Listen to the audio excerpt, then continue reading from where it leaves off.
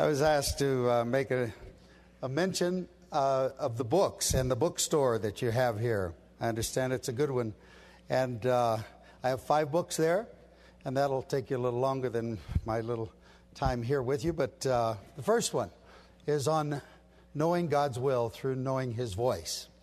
It's in 103 languages, but just one in the library, in the bookstore. And the story, it follows a storyline. It's narrative.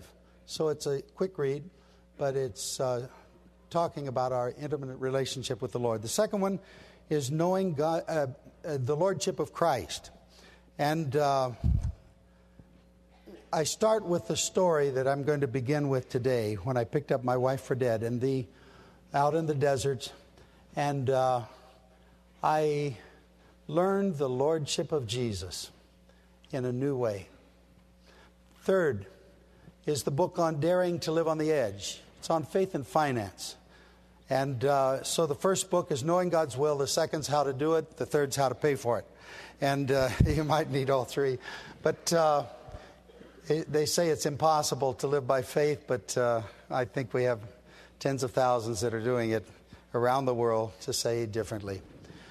The fourth one is why not women? And I have to say to the women that God made men first. Secondly, I say to the men, God made frogs before He made men. So I would say that creation was good. You know, frogs are good. Better, men are. Best. Now, don't get proud, ladies.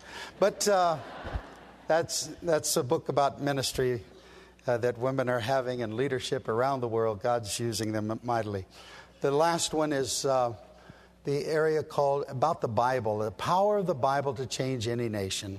And I give the example of Norway, and I went invited by the king to share this with him. And how did they become the richest nation on earth per capita when they were, in his grandfather's childhood, one of the poorest and the very poorest in Europe? And how did they become so educated when just in his grandfather's time 90% couldn't even read or write, and so on? They had no freedom in their land. They couldn't even go from one village to the next unless they asked permission from the government.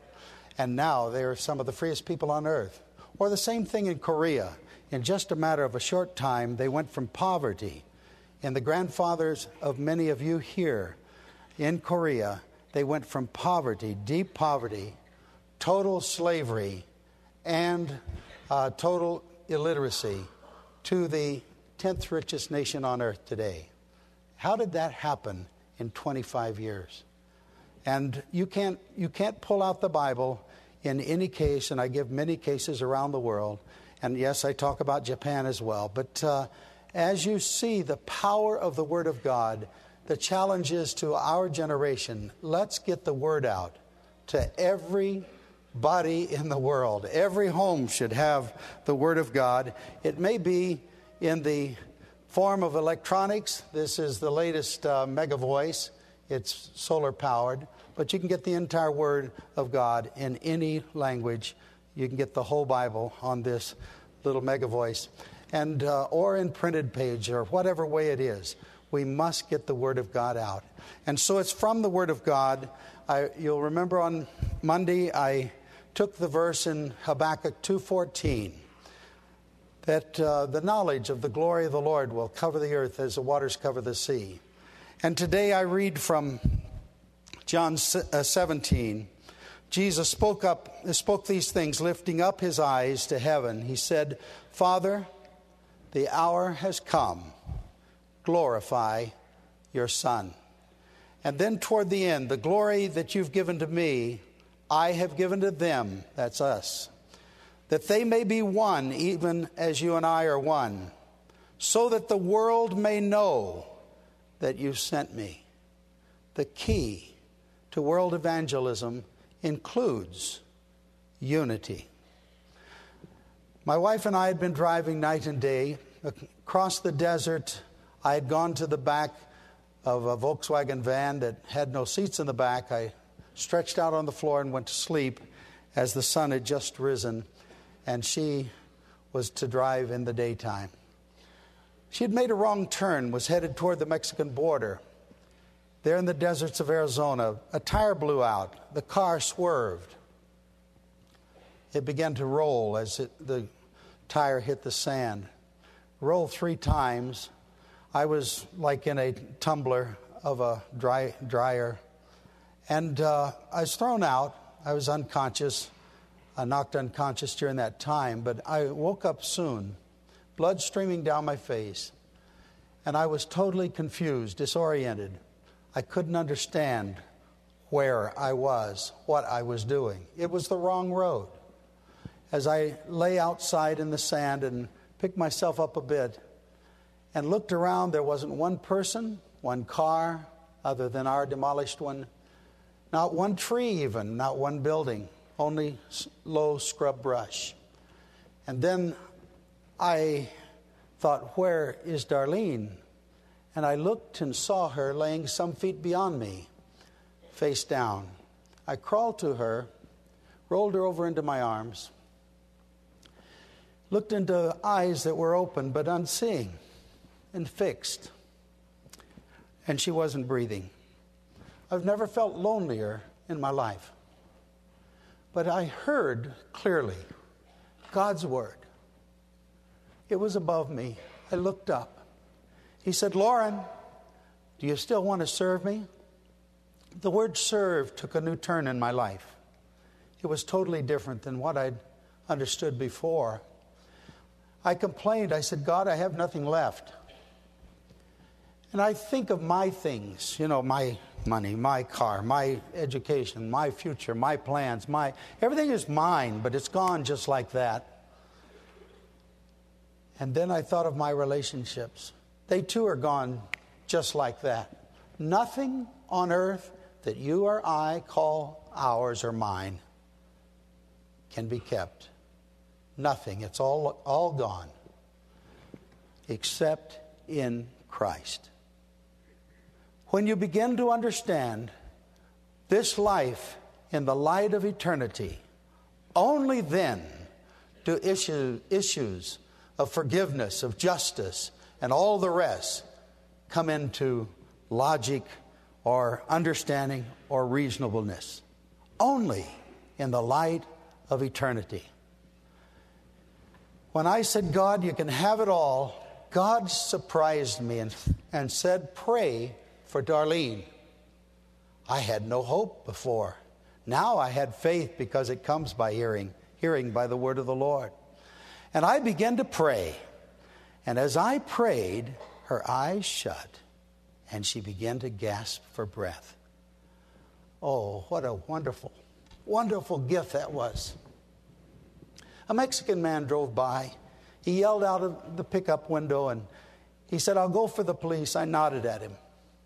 They came almost an hour later, and they brought an ambulance. We started in for the hospital 90 miles away. And as we screamed across the desert, the police notified my family in California and said that I'd been in a bad accident, but I would live with a broken back, but my wife would not live to the hospital. And so I didn't know that was going on, but in the ambulance, God spoke the third time and said, she's going to be all right. I looked at her, her eyes open, she smiled at me. She doesn't remember it, she was unconscious, but it was God's word confirmed. And she is my partner, but she's not mine. She's bought with a price. And as we both understand that, our lives are both fulfilled. And as we understand it is the will of God that is all important, then and only then can we be fulfilled. You have a destiny, but you'll never be fulfilled until you follow Jesus and fulfill that destiny that God has given to you. For your gifts too, your gifts and callings are without repentance. It's only as you follow the Lord that life has not only meaning, but fulfillment, and yes, joy forevermore.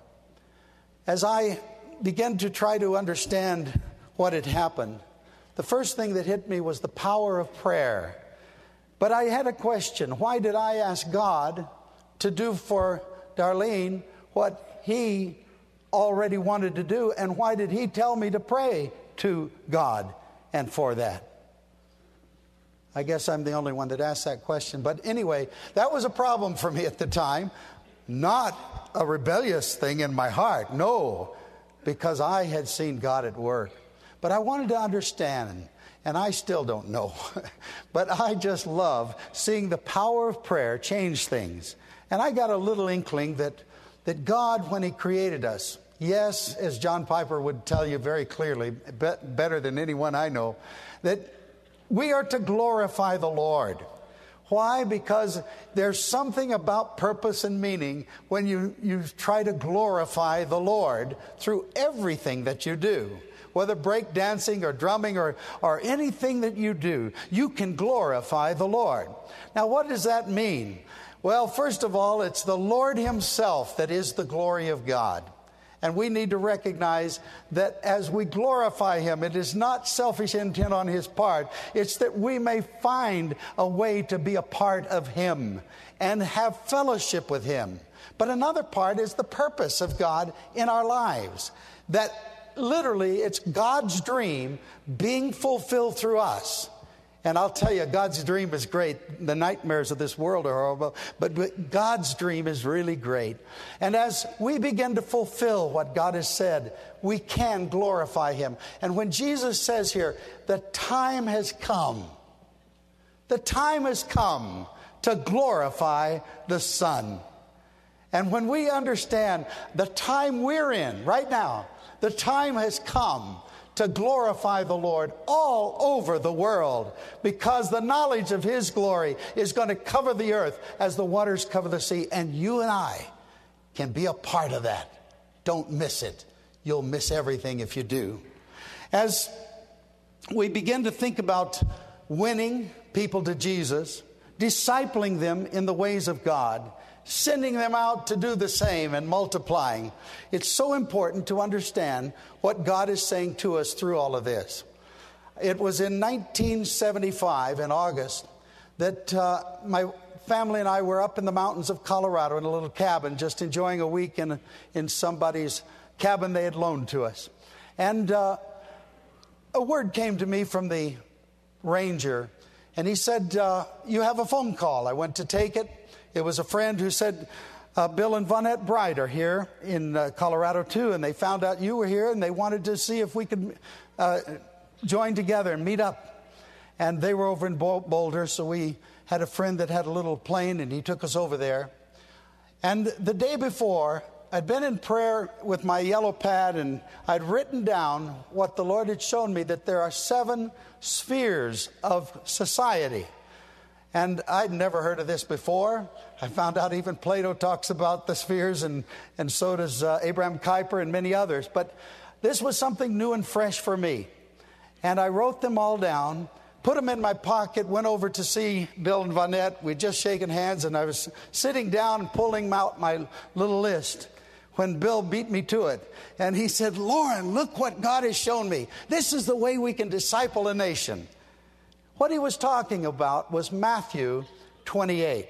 Now, Mark 16:15 was the word that the Lord gave me as a 13-year-old to go into all the world and preach the gospel to every creature. It's my scripture. I let others use it. But in that, first of all, the go means a change of location. You've got to move, whether across the street or across the sea, but you've got to change your location to do the will of God. There's something in it that makes a difference. The second is all the world. That's geography. The third, preach. That's communication. The fourth, the gospel. That's the message. That's the good news.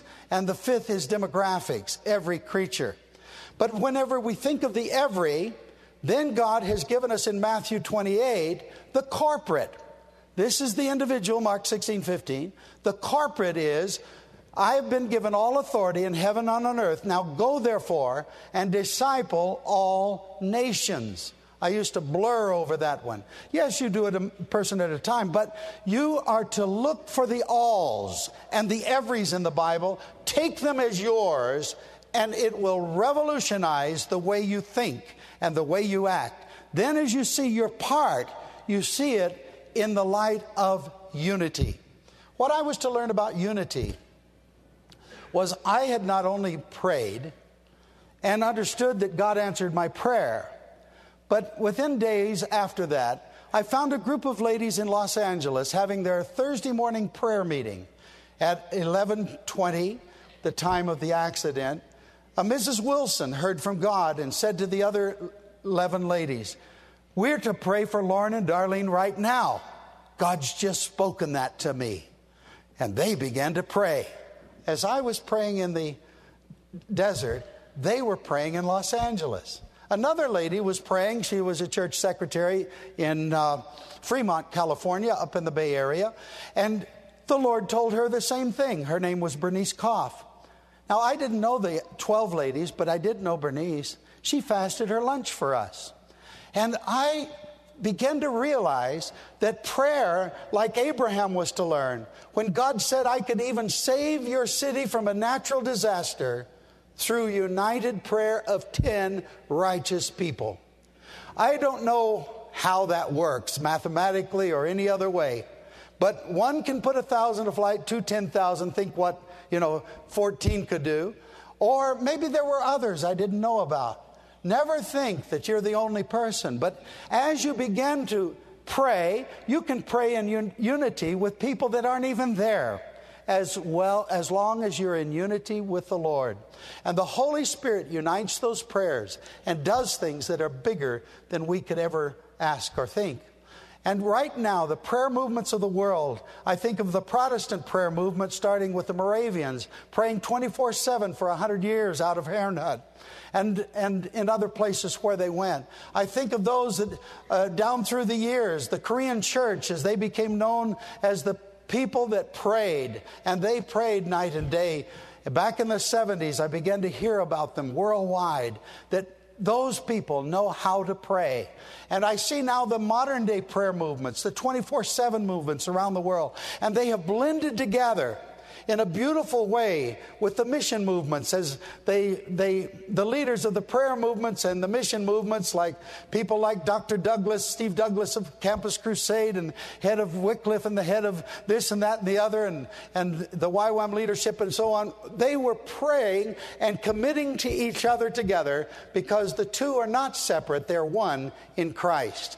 And as we begin to understand that unity, we can see the world understand the glory of the Lord, which is Jesus Christ, and that God sent him in order to redeem the world. As we see that prayer is important, we must also disciple. And as we disciple, following evangelism, we're walking on two legs. And you will never finish the Great Commission if you only evangelize. You can never finish the Great Commission if you only disciple. So you have to have the both. But it's really a three-legged stool, as I'll mention the third in just a moment. But the area of discipleship, I believe, has to move out of the church. Yes, be in the church. But move out into the other 6 major spheres. And these spheres, number one, they include the area of the home or family. And of course the church, that's second. Third is the school, education. The fourth is media or public communication. The fifth is celebration, arts, entertainment, sports. The sixth is economy, which includes not only production, sales, and service of the business realm, but also technology and science, the innovative side. For with that, you actually increase wealth. With the other, you spread wealth. And as you understand, the seventh, of course, is government in its three phases. And Isaiah 33:22 tells us those 3 areas of the legislative, judicial, and executive branches. And then down into the affinity groups below that. And as you start with those seven are in every primitive society in the world, as well as in the complex societies. And when we go into those areas with the gospel of Jesus Christ, starting those prayer groups, those discipling groups, I like to call them life groups, living in full expression of Jesus. And as we set up those groups and then make them viral. Unless they're viral, it won't take place. You'll notice here on the screen here, at this moment, I see it before me. Yeah, there it is. Jesus had a multiplication plan. And you start with the area up here, 11 disciples, 109 of those in addition to the 11 that he had discipled up close. You remember Judas failed and left him. But a total of 120. Now, in your lifetime, this is a model that Jesus gave us. In your lifetime, could you disciple after winning 120 people? Now, others, we may share tasks, that's okay. But just think about what that would mean to you. Now, Jesus had up to 500 disciples. When he told them, I want you to go and wait, how many obeyed him? They understood the lordship of Christ gives you the opportunity of being there at the moments of history that you wouldn't want to miss after the fact as you look back. And the other 500, the rest of the 500, other than these 120, they missed out on the greatest thing of history. And my challenge to you today is don't miss your window of opportunity to be a part of the greatest time in all of history to do some mundane thing. In missing God's will, you will have missed something you will regret the rest of your life. Or even maybe, no, you won't cry in eternity except once. But you will miss something great. And so if you will think about what Jesus did, he left with really 120 obeying him, maybe 500 altogether, be nice to them. But as you think about this, these 11, he kept close. We can never disciple the body of Christ in 20 minutes on Sunday morning. It won't work. You have to pour out your life. You have to spend time and in depth. And whenever you do, you disciple the leadership that should then do the same. They should disciple 120, including 11 others. What would happen if you did that? You would have now 121 leaders and 1,320 that would be a part of those that you have discipled. In 9 cycles, you will go, 8 cycles, you'll go to 212 million people discipled. But in the 9th cycle, you will have reached the entire world. Now, this is just mathematics. And if we could, the problem is people. If we could just get rid of people, we could do the job, couldn't we? Well, that is the job. But mathematics shows us the power of multiplication. Don't go just for addition in your life. Multiply your life, the life of Jesus in you, through discipleship. I was reading last night a report from our leaders, Liz and Steve Cochran from India. And they've spent 26 years out there. I remember when they went through their first training school in Hawaii in 1980, I think it was. And so it's more than 26 years. But they were talking about, as they looked back on the 26 years, they mentioned Narendra. And he was a convert, one of their early converts. And today, this young man, who's not so young now, he's in his 40s or so, his father was a high-level Hindu priest. But in North India, he has over 300 staff that are serving under him. Many of those that he has not only discipled, but many that he has won too that are a part of this. And he has over 50 different kinds of ministries that are going on there. He's also a leader of a network of believers that numbers over 7,000. This is one man's life that has just multiplied out very fast. Or right now, over 250 different ministries in South and Central Asia, involving television, radio, different training schools, church planting movements, orphanages, street kids, homes for widows. They have micro enterprise for 10,000 farmers. They've got all kinds of things going on right now. And this is talking about two people multiplying. Let me just tell you about Liz when she started with us. She was single when she went out to the subcontinent. And she was leading teams up in Nepal. She speaks Nepalese fluently as well as other languages. And as they were preaching up in the mountains of the Himalayas, they were arrested, all 14 of them, chained together and held in prison there. We call her one of our jailbirds. Her brother, Dan Bauman, has worked many years in Afghanistan. We've worked in every year, every day in Afghanistan since 1970. And he was one of those that he speaks the language fluently, but he was put in prison when he went over to share the gospel in Iran with 2 death sentences on his head. And that's her brother. Whenever the mother heard about her son getting in prison, she was with our Youth with a Mission Center, one of our training bases. She prayed. She's from Sweden.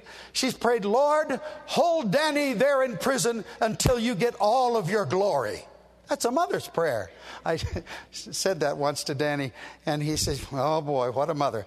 But she understood why he was there, and she also understood why God could release him. And when you begin to see lives over a period of time, I'm coming to you at this time in your life. What will yours be like as you look back? You can have the greatest opportunities all before you now. Choose God's opportunity. The third area I'll just mention briefly here is the area of mercy ministries. Evangelism, training, and mercy ministries. We are deeply involved in this, and I really believe in this. However, the Bible says that you're to do justice, you're to love mercy, and you're to walk humbly with your God. Corrie ten Boom was one of our early teachers in several of our schools. And I remember the story she would tell about Peter Hartog. And he was one of her fastest runners when they stole 100 babies from the Nazis and saved their lives by putting them in the homes of the Dutch people. And Peter said to her one day, he said, I think we do the most important work in all the world. And dear Auntie Corrie, she said, Peter, it is important what we're doing. But don't forget, the most important thing is to save souls. She said, just before he was executed by the Nazis, he wrote her a note. He said, I now know as I face eternity, the most important thing is to save souls. But I would say that that three-legged stool includes the words of Jesus. In Matthew 25, you will see it. You'll see it in many parts of the world, of the Word. But you'll also see that idolatry and injustice are two of the most mentioned sins in the Bible. So we are to stand against sin in every way. But we must always include the mercy side and love the mercy, even as we do justice. And I was just a few weeks ago in East Africa, in one of our places, Arusha, outside of Arusha. They were working with the Maasais there. They have several preschools. They have several clinics that they're running. They have planted many, many churches and all the rest. But one of the things that got the attention of everyone was an act of mercy on their part. They weren't doing it to get the attention. But they saw the people they had no rain. They had dusty little villages and so on. They planted over 500,000 trees. And in doing that, they literally started to change the climate for those people. Now, that was an act of mercy. And we do that as an act of mercy, but in the process, it solves injustices that you could find there economically and other ways. We work in over 1,000 locations with children at risk. That means orphanages, street kids, and all of the rest. But I want to close with this. We must evangelize in a way it will become viral. But we must disciple in a way that it will take people in depth. And we must have mercy ministries in order to move people from the temporal to the eternal. And that must be our goal always. And when our heart purpose is there, we will see what one atheist asked me as I was speaking. I've spoken in universities and colleges in every continent. And they always ask the first question, or second at least. If God's a God of love, why do the innocent suffer? And I said, I'm glad you asked that question, because the one who was most innocent suffered the most, so that the most guilty could become as if they were innocent. And that's Jesus Christ and His cross. And that's the answer to all issues of injustice ultimately and eternally. But in the meantime, we must do both with all of our hearts in all the world, and do all three really, that we are taking care to show the mercy of God even in our reaching out to people who have gone through so much injustice. Let's bow in prayer. Lord, I thank you for these minutes that I've enjoyed and the hours and days now here on campus with these dear young people. And I know they are filled with potential to change the world. Just 11 of them could do it. But think what 2,200 could do as they give themselves 100% to you, to your cause, to your dream for them particularly, and in general, to reach every person in the world with the good news of salvation. And Lord, yes, to show the tender mercies that are there in our hearts and our compassion for those that are suffering all over the world. And I've seen it, I've been brokenhearted many times around the world looking at the injustices that occur. But it's only through you that we'll ever find ultimate justice. But in the meantime, let us serve, Lord, with all of our hearts, with all of our soul, with all of our mind, with all of our strength. First, you, by loving you. And then let us love our neighbors as ourself, which will include, Lord, reaching out to whatever their need is. And even right now in YWAM, as we feed those 72,000 young people, those children rather, up in Korea, North Korea. Oh God, I pray that you'll win them all to you. And that we will see, as we've fed them for years now, that many of them will understand the love of God in a place, Lord, that is so rugged, so harsh, so unjust. And I thank you that you'll do that for the glory of God. In Jesus' name, amen. You're watching WETN, a service of Wheaton College. For information on our programs, call 630-752-5061 or email wetn@wheaton.edu. A video program guide is available at wetn.org.